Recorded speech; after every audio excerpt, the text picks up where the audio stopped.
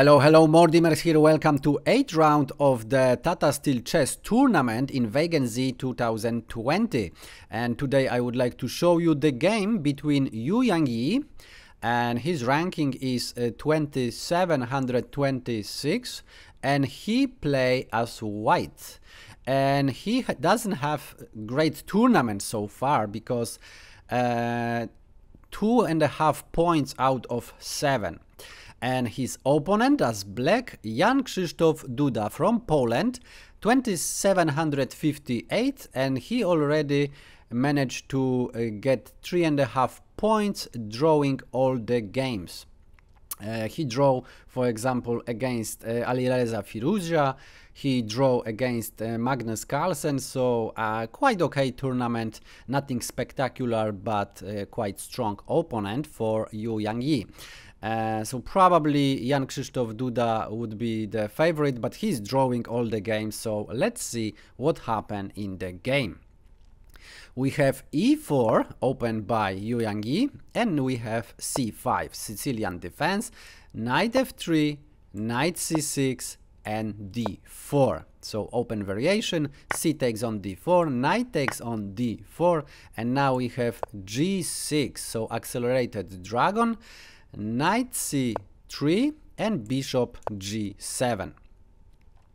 Bishop e3 is played by white, and knight f6. So pretty standard, all this was played thousands of times, of course, and bishop c4 is the most popular answer. We have queen a5, and now just castle and castle by Duda as well. Bishop b3, and now we have d6. And here the most popular would be h3. It was played many times, taking a space from the minor pieces of black. So and a counterplay on the king side would not be possible, but knight d5, so that's the less popular line. Yangyi played knight d5. So we have rook on e8, and knight goes on f6. So exchanging the knights on f6, and bishop takes on f6. c3 by white. We have bishop on d7. All of this is very standard. f4 now the most popular move. So we have a deviation before, but now it's still going through the most popular lines. We have knight takes on d4, bishop takes on d4, and bishop d4, so exchanging by Duda, and queen takes on d4, and we have queen on c5 by Duda. So pinning the queen, forcing to exchange, and the most popular answer would be rook to d1, and supporting the queen and exchanging only on terms of white. But Yangyi play queen on c5, exchanging on c5, so we have d takes on c5, and all the pawn structure is very symmetrical, so it tends to be very drawish position. King f2, and now we have e5 attacking the center. We have king on a3, and Duda takes on f4 first. Rook takes on f4, so white actually has the isolated pawn, and it's the isolated king's pawn, and moreover all the pieces, most of the pieces were exchanged, so there are not much attacking chances for white, but still is a very drawing position. We have bishop on e6, rook on d1, so taking the advantage of the open d file, and bishop b3. So Duda exchanged all the minor pieces and went straight to the rook endings. We have rook on e7 by Duda, so preventing from reaching the 7th rank. That would be the main idea for white, of course. And now we have rook on d5, so attacking the c5 pawn. We have b6 and king on d3, centralizing the king. And now we have rook a to e8. attacking this pawn, or maybe putting more pressure on that pawn. And now we have b4. So Yangyi decided to mess up his pawn structure, but got some attacking chances maybe on the open files. We have c on b4, c takes on b4, and king g7. In this position, Yangyi play rook on d4 and rook on c7 by Duda. Rook f1, and now we have rook on e6. Rook f2, so it's just dancing of the rook, so nothing much happening. It's a pretty drawish position. However, black are slightly better due to the isolated pawn on e file, and of course double pawn on b file. So in this position, Duda play rook from e to c6. So now he doubled the rooks, but still cannot penetrate the white position. And now we have e5. We have rook on c1 by Duda, and now a rook on e2. So if Duda try to, attack the pawn from behind, then white just, prevents from that. Rook d1, we have check, and king e4. And here we have rook on f1. King d3, the king going back to control the open c file. And now we have h5 by Duda. g3, rook f3, check, and king e4 attacking the rook. And now interesting, this rook went to b3. So okay, this rook is stacked, because as if you see, all these squares are controlled by by pawn, or by rook, or by king, or another pawn, and also here. So this rook is stuck over there. The good news is that the king cannot actually approach, because the rook on c file guarding. So we have rook on f2, and the rook dancing continued. And if you listen to the interview of Jan Krzysztof Duda, link over there, so you can click there and watch the interview after this video. He says that he could do this, moving these rooks forever, but actually that didn't happen. That's why I upload this video. So we have rook on e7, here king f4, and now king h6. So having some ideas, trying to make some breakthrough, which is not easy, but both sides just waiting for the some mistake, some inaccuracy by other side.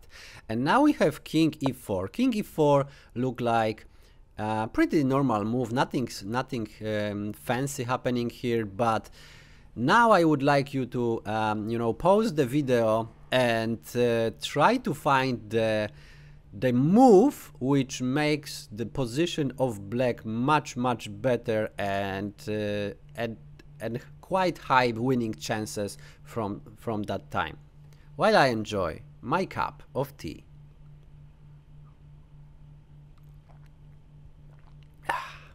Okay, you ready? The proper move here. First I will show you the proper move. Rook e2. Any other move would be okay. For example, rook e2, rook e6, rook e to d2, and the game would continue. So that would be pretty drawish. But king e4 was played, and it allowed f5. f5 is so great move. This is first of all, black getting advantage of 3 pawns against 2 pawns on the king side. Moreover, this pawn can't be killed by en passant, so that's another advantage. And this pawn not gonna have any support, so it's gonna be impossible to defend it. And now one more thing. This rook in b3 is a ninja rook, and it control rank 3. So king actually can't go anywhere, So king d5 has to be played. King is in more active place, so it looks like maybe a bit scary. But now we have rook on d7 check, king on c4 attacking this rook. So now this rook is a danger, but of course has now has the way to escape, because king cannot be in the center and in the queen side at the same time. But Duda play rook takes on b4 checking, king takes on b4, and rook takes on d4 with check. We have king on b5. So trying to get some counterplay here, pick up the pawns, and maybe try to, I don't know, get some chances, because position of white is already very bad. We have rook on d5 check, king a6, and then rook on a5 with check first. It's not really necessary, but Duda shows that he has a time and he decide what to do on the board. We have king on b7 and rook on e5, and king takes on a7.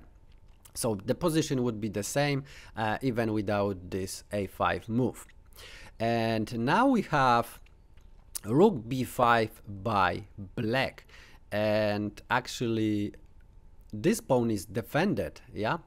Now we have h4 by Yangyi, so he tried to block the position of the king. King cannot move now, and now we have rook on b3 attacking the g3 pawn. We have rook on c2, so Yangyi don't care about this pawn because he knows that then he can take b6 pawn. So we have b5 first, king b6 following, b4, and here Yangyi go on king on b5. Probably rook g2 would be slightly better, but the results would be the same. For example, rook on f3, king b5, and now b3, king c4, and now black can march to the center and probably win the game. But white maybe would prolong the game.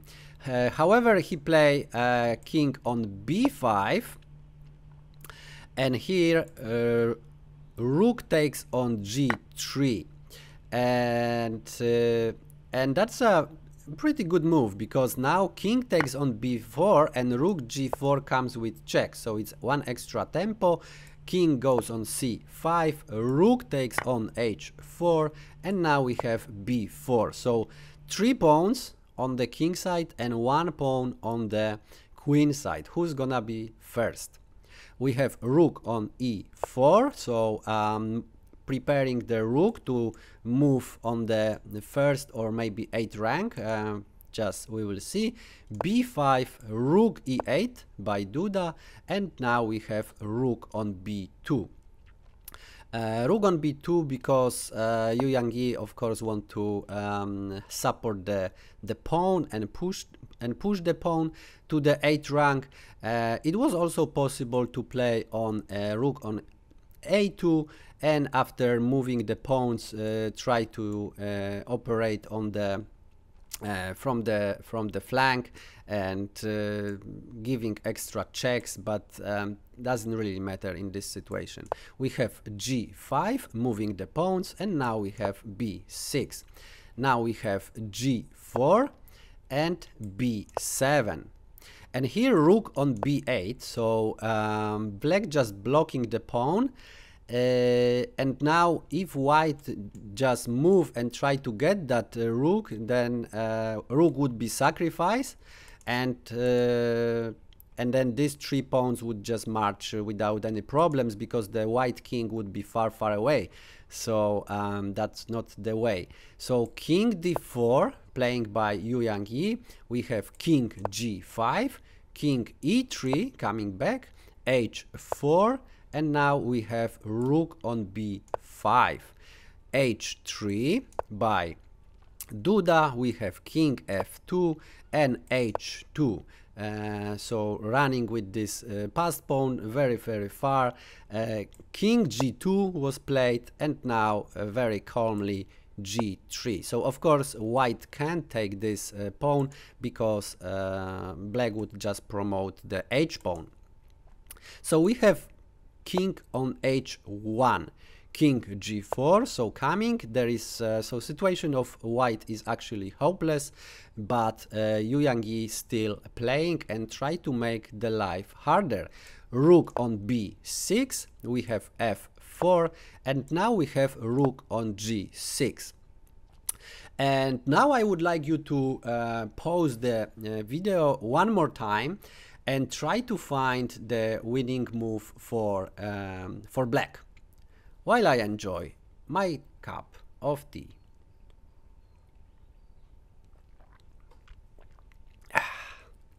Okay, are you ready? So the most natural move, of course, is king goes on f3. And if you choose this move, if you found this move, congratulations, you just draw against Yangyi, 2726, very strong players, so a draw is a good result. However, the problem is that after rook on g3 check,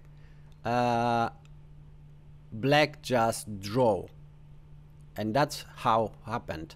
If, of course, if the rook gonna be taken, then it's the stalemate, so nothing can be done here. And after king going on f2, rook b3 and f3, let's say, rook b2 check, king g3, rook b3, and this pawn can't be moved. And if the king moved to the fourth rank, trying to maybe hide somewhere here, then white just pick up the h2 pawn and it's game over. It's just a draw. So this was a quite impressive trap. That's the last trap, and the first trap, at least I spotted only this trap in this game. But really interesting how in so winning position the grandmaster can still set up some trap and get some drawing chances. Incredible stuff. So Duda play calmly king on h4, we have rook on h6, and now king g5, and rook on b6 going back. Now we have rook on h8, so Duda calculate very precisely. Now if the pawn going here, then of course rook can be sacrificed, but that's not the problem, because black just gonna be faster with the pawns. So rook b1 was played. Now we have f3, rook b5, one more check, king g4, one more check on b4, king h3 by Duda, and in this position white just resigns. So big success for Jan Krzysztof Duda. He got his first point, and at the end of the round he has the 5th place together with Magnus Carlsen. They have 4.5 points out of 8. And the first place now have Fabiano Caruana and Alireza Firouzja. 5.5 points. So Duda and Carlsen are 1 point behind.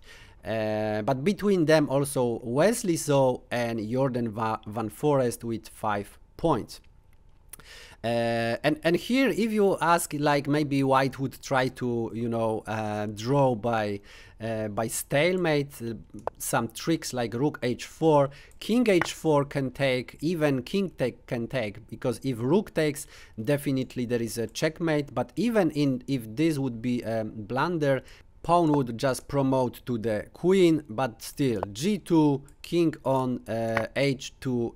And of course, rook can takes the queen on b8, and that's game over. There is no tricks, no stalemates, just easy win by black.